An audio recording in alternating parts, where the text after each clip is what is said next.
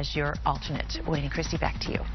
Thank you, Patty. Representatives from Cleveland's 4 largest hospitals are working out plans before the Republican National Convention. That's right. They want to be ready in the event of an emergency during the event.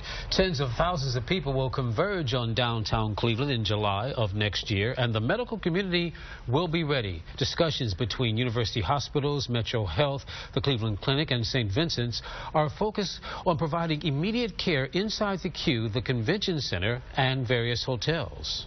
We want to provide the delegates the top-notch medical care that they deserve.